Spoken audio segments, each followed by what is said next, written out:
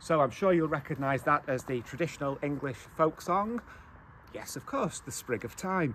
And I'm sure you knew that. And that was being played at our gift day, the Vicar's gift day, in fact, last Saturday, in which many people from church came and made a generous donation, one-off donation towards church funds, in return, in the first instance, for one of my homemade cakes and cup of tea, but really more in return as a realisation of God's generosity to us and to them and to me.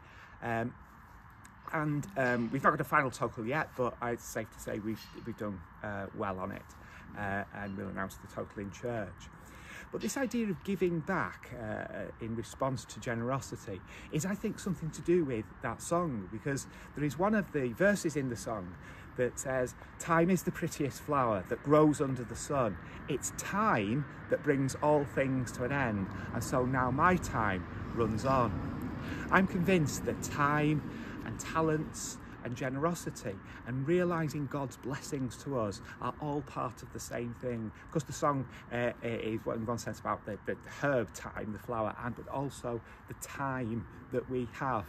And the one line is, "Let no man steal your time." God gives us all the time we have. He gives us so much in our lives. I'm so grateful to members of St Michael's Church for their generosity in supporting this community and realising that the time, our God-given time, is given to us, and so we also then respond by giving of ourselves.